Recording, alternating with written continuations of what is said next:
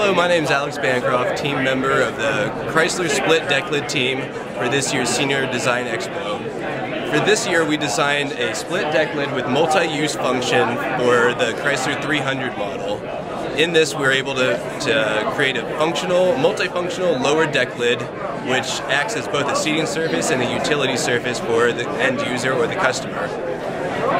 In this presentation, in this display here, we're able to set ourselves apart from the competition through both aesthetics, functionality, as well as reliability. The primary design function was the lower decklid seating surface, which will act as a surface for, it's intended to be a surface for the end user to be used as far as golfers putting on their new shoes, cargo, groceries, being used as a seating surface at a tailgate party. The luxury option here of the split tailgate would have a price point of about $500, and since we're able to use aluminum in this stamping, we're able to save about 50% of the weight of the decklid itself. High-strength chromoly hinges are used in order to reduce the weight and as well as have a rated load capacity on the seating surface of over 500 pounds.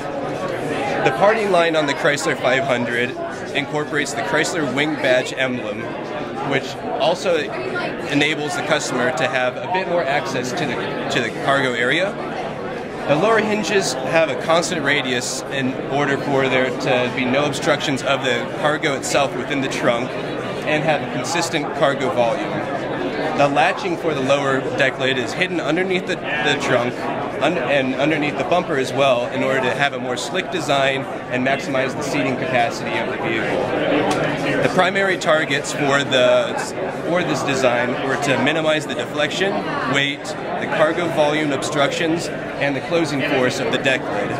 The new constraints were developed in accordance to Chrysler standards and of our own, and in terms, we're able to create many new design features and be able to have many different features involved and many more objectives that we had to set aside as new rules and regulations that are under the guidelines of both Chrysler and the ASE.